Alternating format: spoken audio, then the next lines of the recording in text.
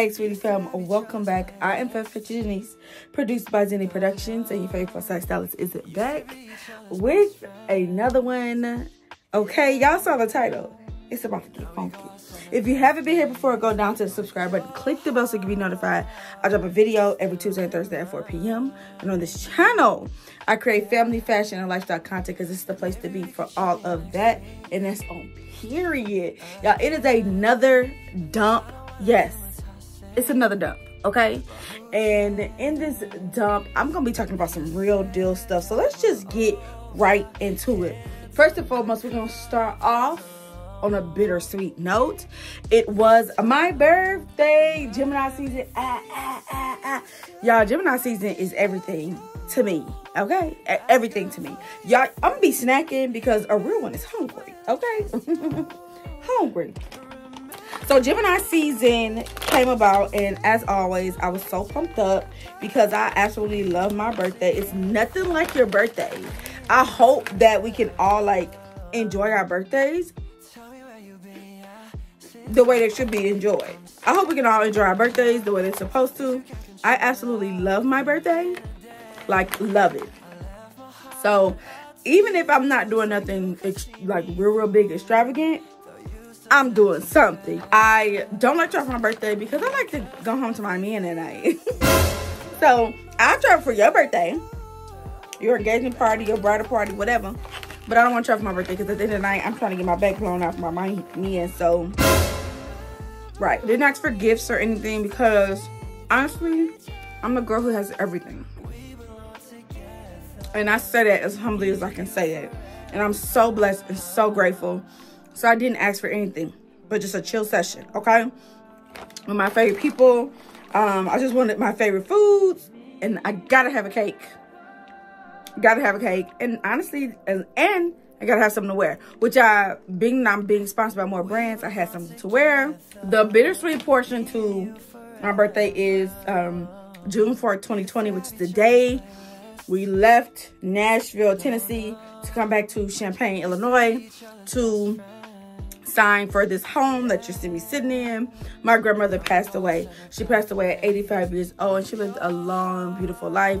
When she passed away, she had 5 generations from her uterus. If you do not know, women or girls, when they're born, they have a lot of eggs. It just, you know, it takes time to get to the portion of puberty and monthly menstruation. So from her own eggs, because obviously she had children, those children had children, and so on and so forth, she had 5 generations, 4 children, 12 grandchildren,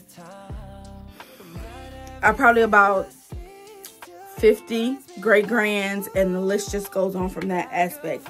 And so my grandmother was an amazing human being, and she just was a light, period. And she was a Gemini. Her birthday was May 30th, and then she passed away on June 4th. So this year, I actually did really well. Like, I wasn't like focused on her past, you know, the day she actually passed away.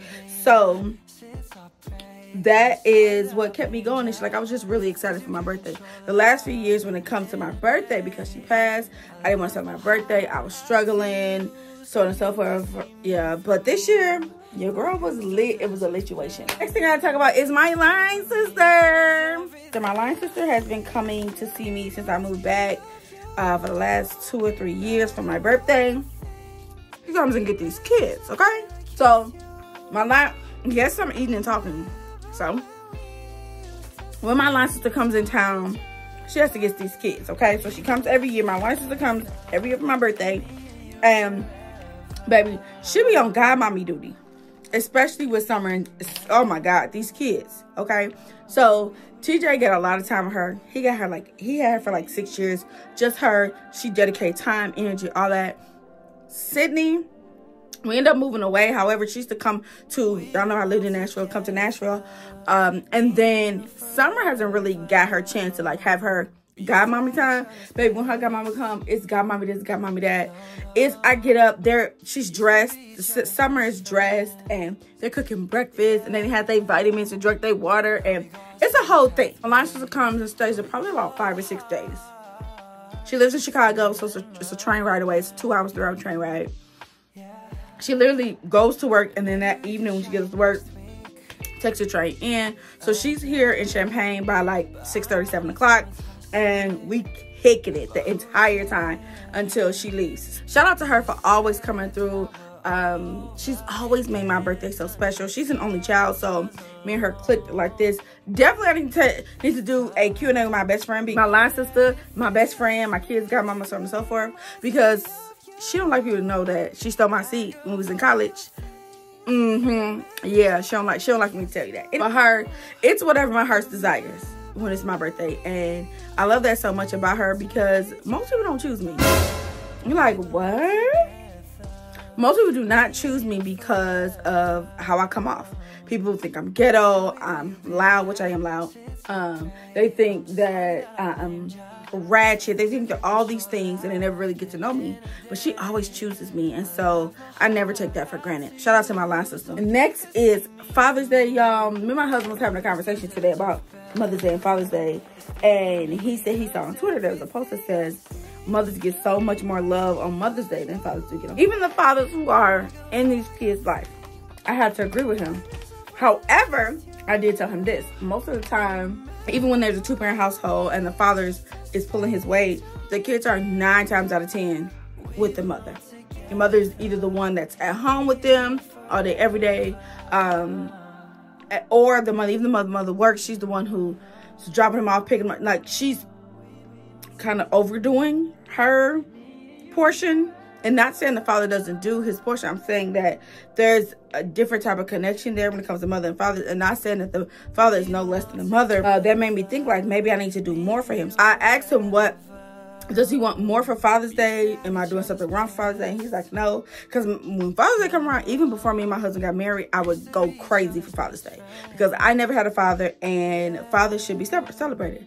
So this year, we got, what you can see in the video right here, we kind of did like a gift basket type of vibe. Because again, he's the man who has everything, okay? He needed a new book bag, so I got him this really, really, really nice professional book bag, stuffed it with graphic tees and like body scrubs and cards and just a lot of the things his favorite, like candies and popcorn and just other things, okay? Because like I said, it's hard to give a man who has everything. So it's hard to give to a man or a woman who has everything. So shout out to my husband. But last year I went out and bought all the things to wash his car, because he loves to have his car washed. And me and the kids went out there and washed his car by hand, inside and out. And I decorated a table, like a tray with all of like our pictures on it, and just something special. Like, I go above and beyond for Father's Day. However, I do agree with him. Comment down below if y'all agree about Mother's and Father's Day. Do Mother's Day is a big thing, and Father's Day is just a little. About 2 or 3 years ago, I decided to stop celebrating the 4th of July and start celebrating Juneteenth, because my children need to know more about their heritage and where they came from and things like that. So we celebrated Juneteenth, which was like the day after Father's Day, which was actually really cool because my husband had the time off. And we did fireworks for the first time, which was really, really dope. We didn't do like nothing really extravagant. However, I kind of just introduced them because we're still figuring out what our traditions will be for Juneteenth. We had outfits, but I didn't do them. I don't know why I forgot. But next year I'm being on point. Period. I did do some sparklers and the little popper thingies so they can get their first experience. And then every year I'll add a little bit more, you know. We'll really figure out. So within the next, I would say 2 to 3 years, we'll really have like a whole like day of what we're gonna do. No different than when I was growing up, what we did for 4th of July, right? Last and totally not least, y'all, my anxiety and depression tried to jump me this month. Bing, bing, bing. I was diagnosed with anxiety and depression in 2016, which was when I went to my first therapist, which was in Tennessee. And I didn't know why I got sad and was sad for days and upset for days, and you know, would act a certain way negatively for days. And so, you know, I went through that process. So I do not take medication for it because I choose not to. Second of all, I've talked about it, but not publicly. And this time I talked about it publicly because I needed to. One thing that helps my anxiety and depression is me publicly talking about me having it, how I feel, and what triggers it. So this time I didn't realize the week of the June 19th. June 19th is when, which was Juneteenth, which was also the day that we buried my grandmother in 2020. As I told y'all, for my birthday, I was perfect. But it just, that's what triggered. But I didn't even realize it triggered until, y'all know, well, I have 5 Alexas in my home. One of them has a display. It's like the Echo Show. So it's like a tablet. You can search stuff. You can get on YouTube, all those things. And so you could save your pictures as like a screensaver. Amazon Photos.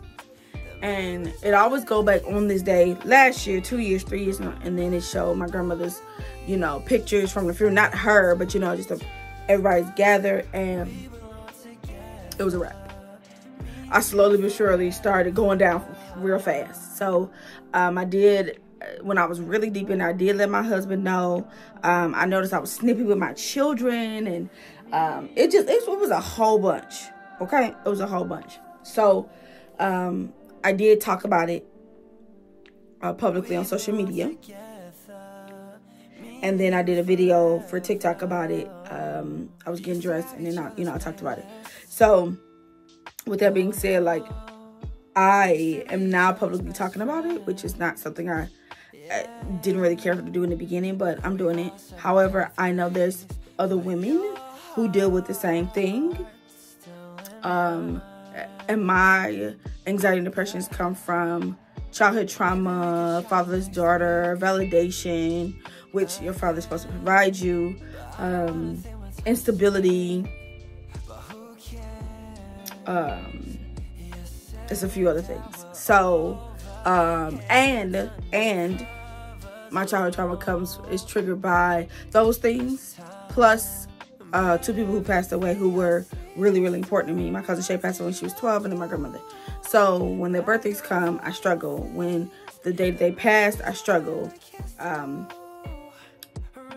didn't think their burial day would trigger me, but it did trigger me because my grandma, I actually don't even remember when my cousin was buried. I do remember the day she passed and then her birthday. So with that being said, if you do suffer from anxiety, or you feel like you're sad too many days in a row, you're, you know, just down in the dumps too many days in a row, please reach out to somebody that you can trust and your physician to talk to somebody, link up with a therapist, and move forward. If you have anxiety, depression, name some ways that you cope without medication. I would love to hear it. Love to hear it. Y'all, I am Patra Denise, and y'all be sweet. Smooches.